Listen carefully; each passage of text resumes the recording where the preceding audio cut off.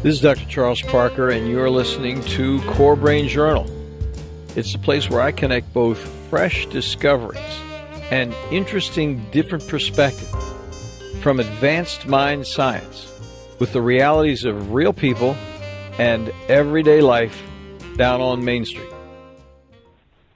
Well, good afternoon, folks. This is Dr. Charles Parker, once again, at Core Brain Journal, and we have a quintessentially interesting individual here with us today, a gentleman who's done a tremendous amount of research, written over 60 peer-reviewed publications reporting on genetics, immunology, and developmental biology and evolution, some of the topics we've been covering here at Core Brain Journal. And this is Dr. John Morrow. Thanks for joining us, Dr. Morrow. Oh, it's a pleasure to be here. Thanks a lot for inviting me. So Dr. Morrow has written a book called Cancer, Autism, and Their Epigenetic Roots. Now, we've already talked to Dr. Walsh talking about epigenetics a little bit when we had that 1-hour interview with him on methylation. And we gave an hour to Dr. Walsh because it just was so complicated to start thinking about this. And I really regret, John, that we haven't really had more time with you and really didn't prepare this, because I think your material is so interesting and so deep. But what we'll try to do is package it up in a way that our listeners can get something from it and really think a little more deeply about these important markers. So just a little more of a review of who you are. Dr. Morrow is a PhD in Newport, Kentucky. He's a molecular biologist. He is president of Newport Biotechnology Consultants. He specializes in writing and consulting in the area of immunology with a focus on antibody technology. He obtained his PhD from the University of Washington and did his postdoc studies in Italy. I'm not going to say this right. Université Studi di Pavia. I guess it's in the yeah, that's pretty close. City good enough. And at Fox Chase Cancer Center in Philadelphia. So he's been employed at several universities as a faculty member, including Texas Tech and Kansas University.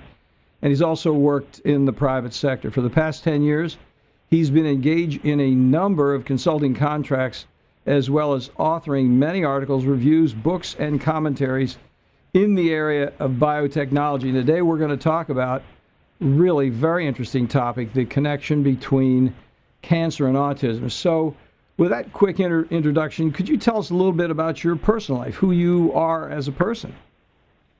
Sure. Well, as you mentioned, I got my PhD at the University of Washington, and I was in the academic sector for a number of years. I did postdoctoral work at two different very fine institutions, and I've had faculty positions at University of Kansas and Texas Tech University.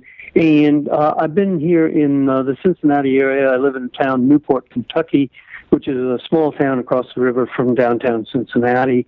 I'm married, and my wife and I have grown-up kids, and right now we have a house full of cats, and we live in a historic district in Newport, which is about a 200-year-old river town in Kentucky.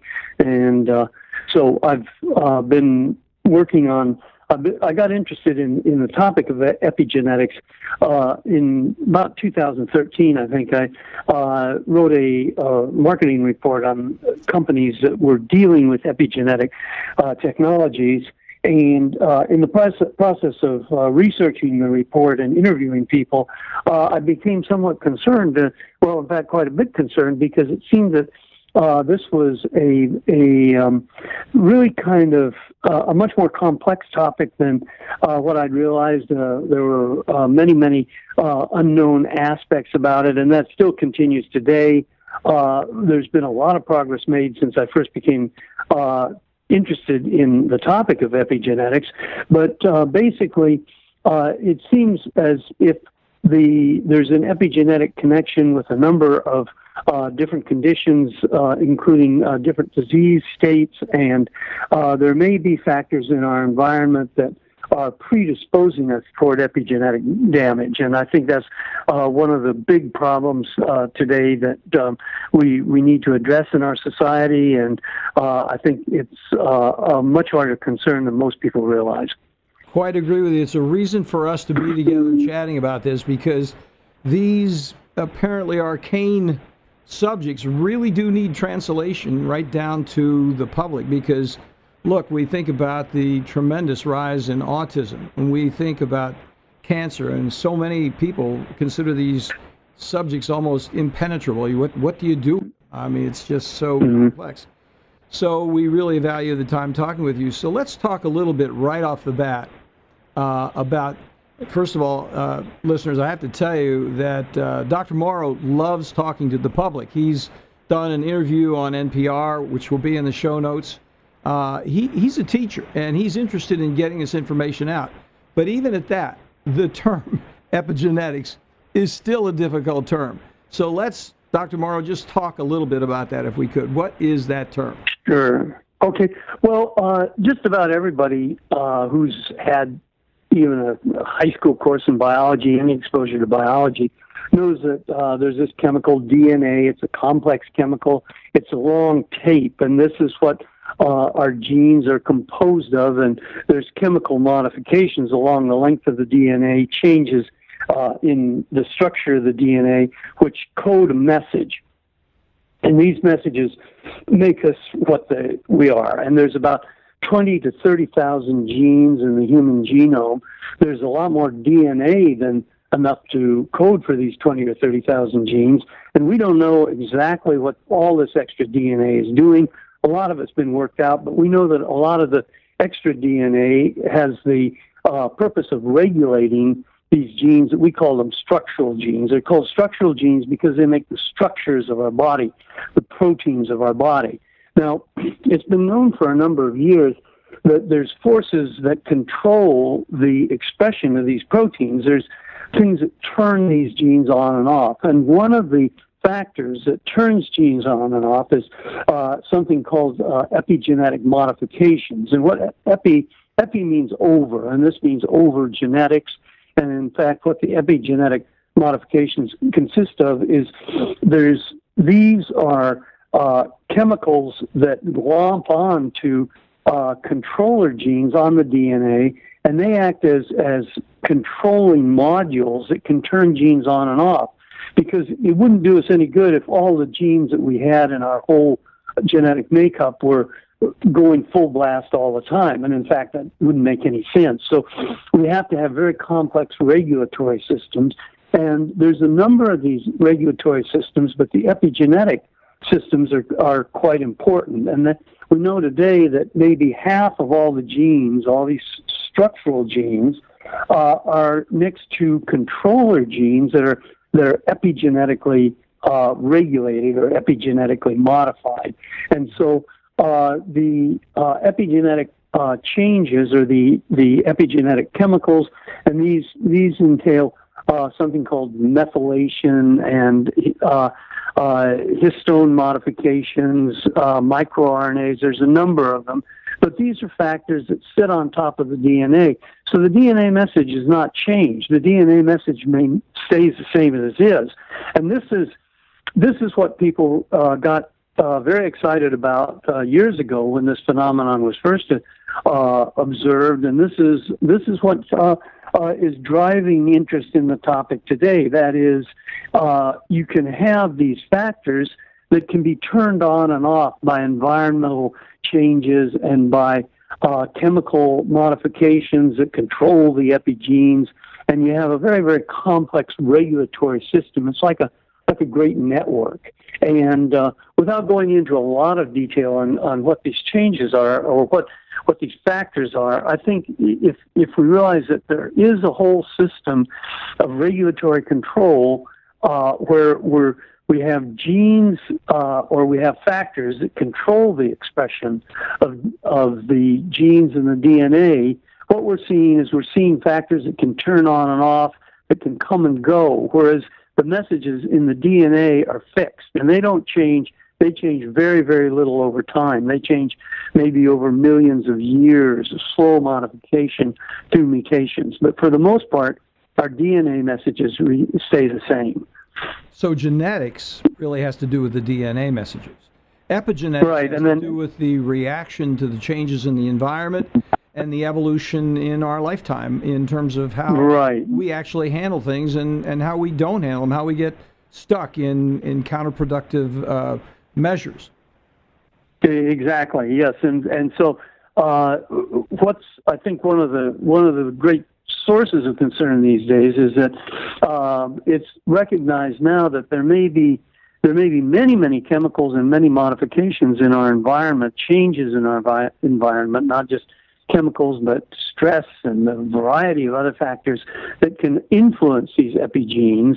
And this means that we can turn on and turn off genes that may predispose toward the development of the nervous system. This ties in with conditions like autism, Alzheimer's disease, and Parkinson's disease, and also genes that influence growth, normal and abnormal cellular growth. And this ties in with the concept of cancer. There's many other conditions that I consider in the book that I wrote on epigenetics, diabetes, a variety of other conditions. And I tried to present some of the evidence. A lot of this is extremely controversial right now. There's there's a very active debate going on between scientists as to the role of epigenetics and whether or not epigenetic changes can be carried on from generation to generation. There's some people that believe it can occur, and there's other people that believe that the evidence is pretty weak, and it's not the question is certainly not resolved at this time. So, in fact, this was one of the bottom lines in the conclusion of my book. I was arguing that we're never going to get to the bottom of this issue unless we can do a really concerted kind of moonshot sort of effort to understand exactly what's going on in terms of genetic and epigenetic changes. And I think that what we're seeing now is the National Institutes of Health did get a big increase in their funding this year. This is the main source of funds for scientific research in the United States. There are private foundations that fund research, but the majority of the money for research comes from National Institutes of Health, and they give the money out to universities and to private foundations, to research institutes, and so forth. So I think we need to recognize that this has to be a big priority if we're to really thoroughly understand epigenetics and to understand all the questions and the debate that revolves around it, which is a long ways from resolution. Well, John, let me clarify this one point. As we're going through there, and I was tracking on visually on what you were saying, and I was thinking about this, and help clarify this for me because I didn't quite get this point. It sounds like there are a couple of issues. One is the relationship, sort of the genetics of epigenetics in a way, which is can you see that there has been change through generations that are modified by epigenetic change in one generation?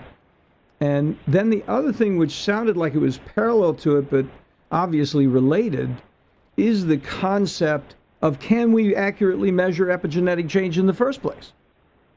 Yeah. These are both very good questions, and this I think gets to the heart of the matter, and maybe gives us an understanding of why it is so difficult to study these concepts. Now, there's a lot of work that's been done on epigenes and epigenetic changes in cells grown in tissue culture, in lab animals, mice, and rats, zebrafish, Drosophila. There's a lot of animal models that are studied. But, of course, we know that animal models have their limitations. Tissue culture cells have their limitations. They're not people.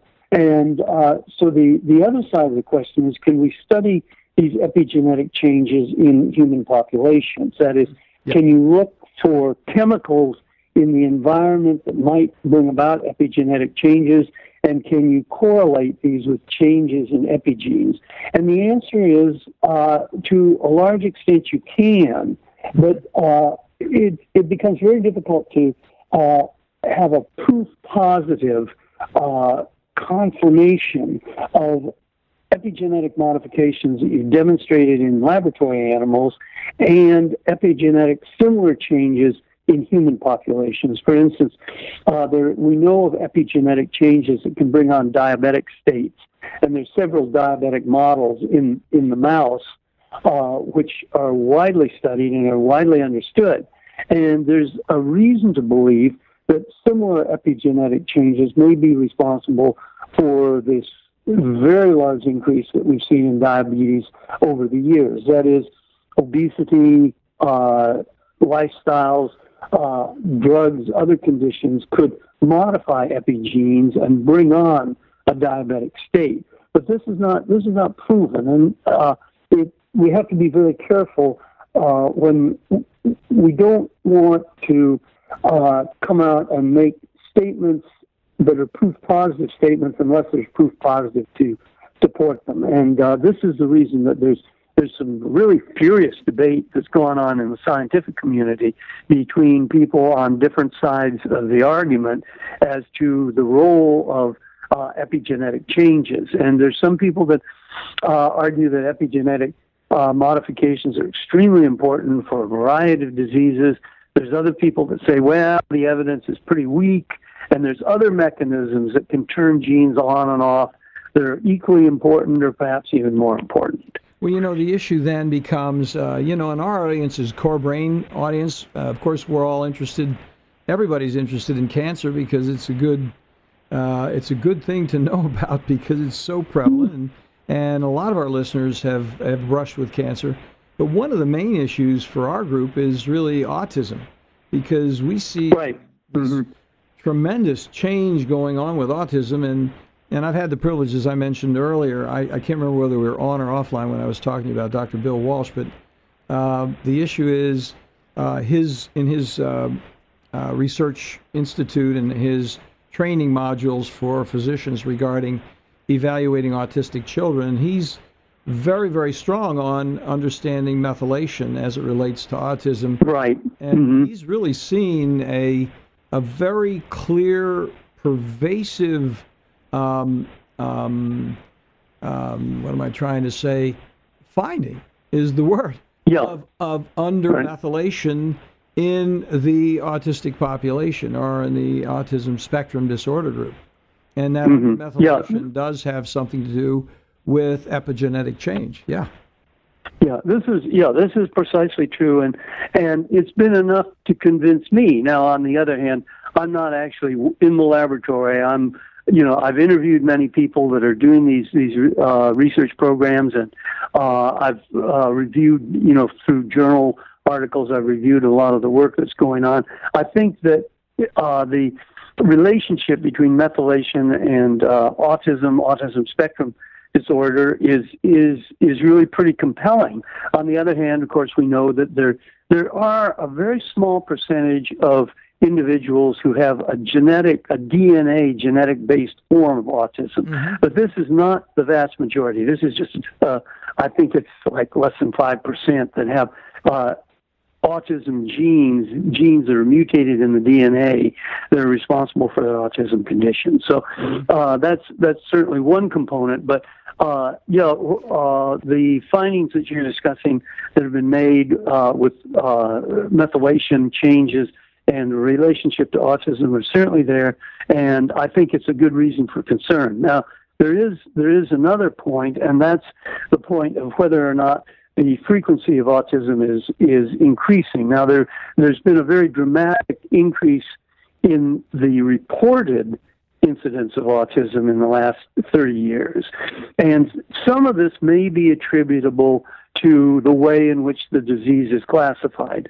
But the people that I interviewed for the book felt that even after you factor in differences in the way that the disease is diagnosed and differences in the reporting of the disease and so forth, there's still a repository of cases left over that show a very substantial increase in autism. And so when you look at that, then, you look for causes. Well, we're exposed to huge numbers of chemicals in our environment and in our food. And in many cases, these are very poorly studied or not studied at all. And there's thousands and thousands of chemicals that are out there in the environment. There's hundreds that are introduced almost on a daily basis, new chemicals that are discovered and are used for a whole lot of processes. Now, some of these are things that are very good. That is, they're drugs that have been discovered. There's herbicides and pesticides, and there's chemicals that are used in making plastics and artificial materials. And many of these are there because there was a need for them, and they were invented for a specific purpose, and they fulfill that purpose quite well. On the other hand, there's a lot of question in many cases just as to whether or not some of these chemicals may be causing damage that partially may be responsible for the increase in the incidence of autism. So what you're saying, John, just to get it down to sort of a magnifying glass, using the metaphoric magnifying glass here, and we talk a little more carefully about it, when you use the word lifestyle, what you're really talking about is all the things that we're exposed to, from food to actual surface exposure, that really enter our bodies one way or another, through the skin, through the mouth.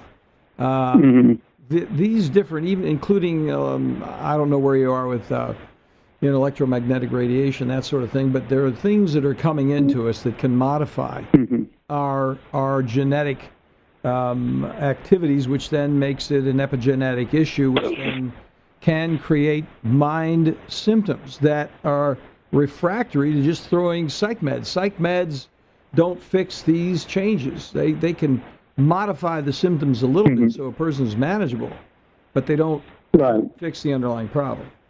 Yeah, and I think there's an analogy there that back in the 1930s, the effects of radiation, X-rays, and other high-energy radiation, the ability of these radiations to cause changes in the DNA was recognized. But it wasn't really until the 1950s that there was concern that exposure to radiation might be causing serious damage to our DNA, might be causing increases in rates of cancer, rates of various other diseases. So it took years and years, 20, 30 years, before any action was taken to control and to regulate the exposure of the public to radiation. And I think by the same token, we can see that if some of these chemicals in our environment are responsible for epigenetic changes, it may be years and years before any action is taken to regulate them and to bring together a body of evidence that will allow us to understand what's going on with them. And so, as I say, it takes a long, long time, to turn the ship around in the middle of the ocean. So, John, I was looking at some of the reviews on your book on Amazon in preparation for this. I didn't have a chance to read the book entirely, but I am going to read it because I think this is a relevant, definite relevant piece. And the name of the book, we talked about it early, Cancer, Autism, and Their Epigenetic Roots, is going to be available here as a drawing, and it's going to be corebrainjournal.com/039 drawing for those of you who are just listening to it who aren't in this particular, episode visually. So thank you for that book. I know somebody's going to really enjoy getting it, and we're going to pick it up anyway because this whole epigenetic thing is what's going on in the field of autism. There's no question about it. So let's ask this question. So for our listeners who are still grasping and concerned about the term epigenetics, how do these other ideas like histone modifications, microRNAs, what are those things? Those come up in the peripheral conversation, and I think part of our mission at Core Brain Journal is to introduce these concepts to the public so they're not so completely foreign when they come up. Right. Yeah. Well, I think one of the earliest mechanisms, observations of how epigenetics actually works was DNA methylation. And in the case of DNA methylation, there's what you see is you see modifications, chemical groups called methyl groups that are added to the DNA, and these are particularly prevalent, or they're targeted to these regulatory genes that sit next to the structural genes.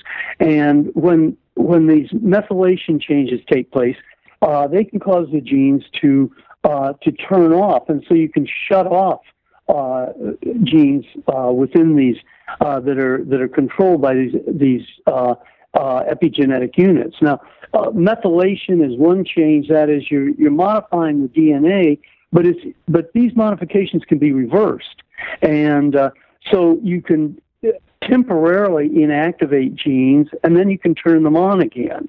And another change that we see we see these changes in histones. Histones are proteins, or complex proteins that sit on the DNA, and they cause the DNA to coil up, kind of bunch up, like kind of a mess of spaghetti, if you think about it in that way. Mm-hmm. And they can also cause sections of DNA that contain the structural genes to turn on and turn off. And then microRNAs are another type of epigenetic modification. These are small RNA molecules that can complex with the DNA and then cause the DNA to turn on, to be inactivated, turn on or turn off. And so there's a number of different changes. Now, also there are people who study other forms of gene regulation, and there are regulatory genes that are not epigenetically modified. And so I think it gets to be a very complex argument. And when I did the book, I didn't get into a lot of description of these regulatory networks because they're complex and they're not well understood at present. And what I was trying to spell out in the initial chapters of the book was just kind of a very broad view of epigenetic changes and what they are. And then in subsequent chapters, I talked about specific diseases, and I talked about some of the history of genetics. I talked about some of the more striking personal stories that have been developed over the years. And I tried to make the book entertaining and amusing. I added some description of some of the Hollywood treatment of epigenetic changes that come from various kinds of science fiction scenarios. Most of these are pretty far out, but they make a pretty funny story. And I tried to, as I say, I tried to bring in some contemporary social commentary in the course of the descriptions that I added. And then toward the end of the book, I talked about ways in which the public can perhaps have a role in pushing for a stronger commitment to research and an ongoing recognition of the importance of health-related research in general, but especially epigenetic-based research in particular. So what was that point? I mean, that you're driving to a very important point for our Core Brain audience. What did you say would be something that we could do to make the awareness? Okay, right. Well, I think there's a table in the book that I showed. Over the years, there's been there's always been a lot of support for medical science research and also for scientific research in general, physics, chemistry, geology, meteorology.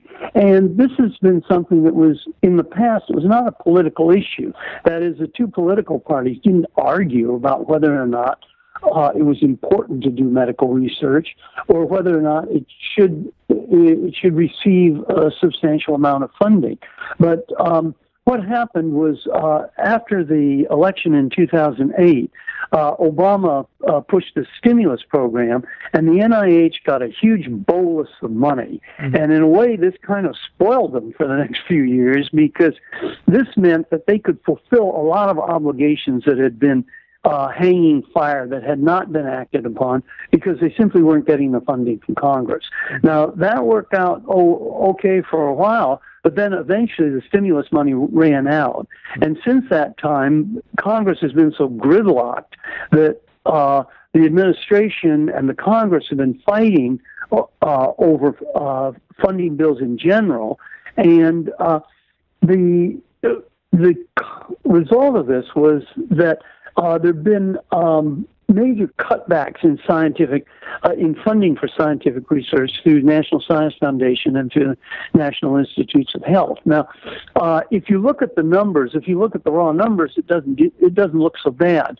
But if you look at adjusted for the rate of inflation, what you see is that every year science has suffered significant cutbacks, and this is hardly imaginable at a time when we are on the verge of solving huge questions related to some of these terrible diseases. And a lot of this, it sounds funny to say this, a lot of this is not rocket science. It's good science, and it takes solid people to do it. But a lot of the work that needs to be done these days can simply be done if good, solid people are given the money to do the work.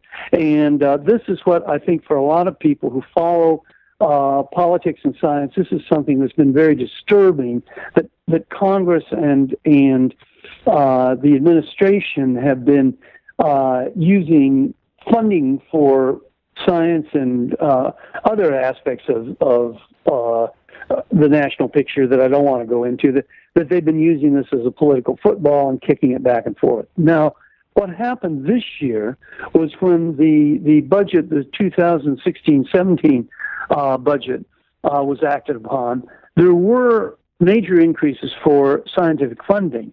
But what this did was this hardly brought us back to where we were a few years ago, and it was good that I'm not being critical of the advances that were made or the fact that Congress and administration were able to compromise.